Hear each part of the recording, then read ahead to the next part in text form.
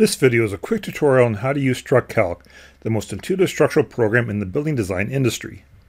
We hope to show you that StruCalc has essentially no learning curve, as you can be designing projects in a very short amount of time. You'll find that you can design most structural members in less than a minute. I will begin using StruCalc by creating a project. Simply click New Project from the File menu, give that project a name, and you can save the project using the default StruCalc library, or put it in a folder already created for your particular project. First, I will show you all the materials you can use when designing with StruCalc. StruCalc has all the different solid saw materials that are available in the NDS manual, along with their corresponding grades. StruCalc also has all the different stress grades for glulam materials. It has structural composites from all the main manufacturers in the United States, along with their different stress grades. In conjunction with all these structural composites, StruCalc also has all the I-joists that are provided by these manufacturers. You can also design projects using steel members, including all these different shapes available in the AISC manual. You can also design members using tube steel, including rectangular, round, and square shapes. I will now give you a quick tour of all the 15 modules that are included in StruCalc. The first module is for footings, where you can design square, continuous, rectangular, and round footings. The next three modules are what I would consider the most standard designs of StruCalc, which are the simple span beam members. I will first open up the uniformly loaded floor beam module. As you can see, the inputs are easy to use, as all you need to do is put in the tributary widths of loadings on the beams, which are typically 1/2 the joist spans. StruCalc will then compute the uniform loads on these beams to get you a quick solution. On this beam span, you can add up to 3 separate point loads. You'll notice there are blue hyperlinks at each of these point loads, where you can bring in reactions from other structural members using our exciting new feature in StruCalc called Load Tracker. To give a quick demonstration of Load Tracker, click the hyperlink. As you can see, it will open up all the previously designed members in your project. Simply click the structural member you want, pick the reaction you want to transfer, and it will load that member reaction in your analysis. Put in its location, and as you can see, it has been loaded onto the beam span. There are more in-depth videos on how to use Load Tracker on our website. Before I show you these other modules, I will show you a valuable feature in StruCalc, which is auto size. Using a previously loaded floor beam, I can select auto size, select the grade I want, which is number 1 Douglas fir, click the sizer box, and you will get a quick solution on that beam size requirement.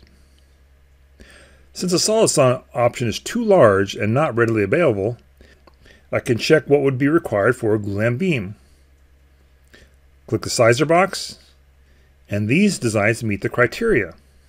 Also, for structural composites, these sections will work. And for steel beams, I can select a range of depth and find that these sizes will work. Select the member you want to use, and that information will be put on your design screen.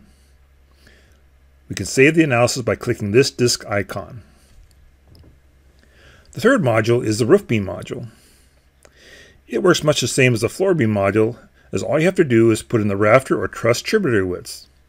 StruCalc will make all the appropriate adjustments in its calculations for the roof pitch. The fourth module is our combination roof and floor beam module, which allows you to design beams with both roof and floor loads. The fifth module is a multi-span, multi-loaded beam module. In this module, you can design beams of up to 3 spans, including cantilevers. On each span, you can manually put in up to 6 point loads, a uniform load, and up to 4 trapezoid or partially distributed uniform loads. As you can see, each of these point load input boxes have blue hyperlinks for Load Tracker. There is also a hyperlink for uniform loads, as well as each of the 4 partially distributed uniform loads.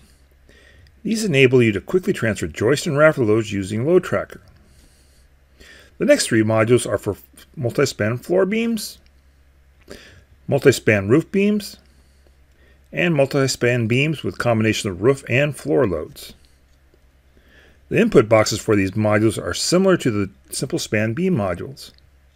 You can also see the blue hyperlinks available for load tracker for each of these point loads. The next icon is for our floor joist module, which allows you to quickly design floor joists of up to 3 spans, including cantilevers. Hyperlinks are also available should you wish to transfer loads from walls bearing on these joists. The next icon is the roof rafter module, which allows you to design rafters consisting of 1 span plus an eave, 2 spans plus an eave, a single span with 2 eaves, or a rafter consisting of 3 spans. The 11th icon is our column module and enables you to design standard columns, cantilevered columns, and embedded posts, including ones for non-constrained and constrained base conditions.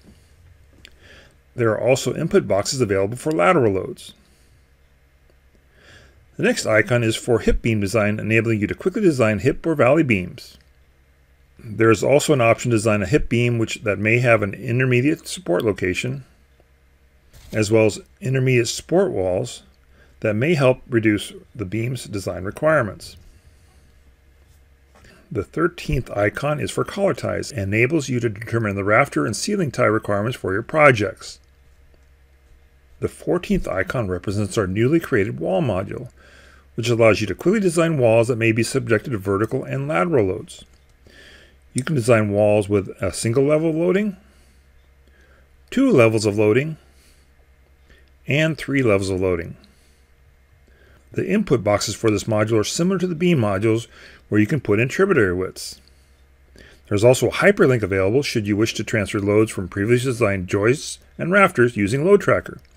This wall module is a great tool in which you can use Load Tracker to design continuous footings, as well as joists that may be supporting wall loads.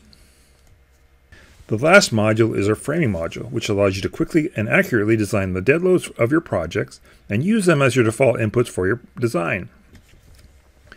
We hope this video has been helpful to get you started in this very powerful structural tool. There are additional videos that are more in-depth on our website, as well as on our YouTube channel called StruCalc Online. If you have any questions regarding StruCalc, call our toll-free number at 1-800-279-1353. Thank you for your time.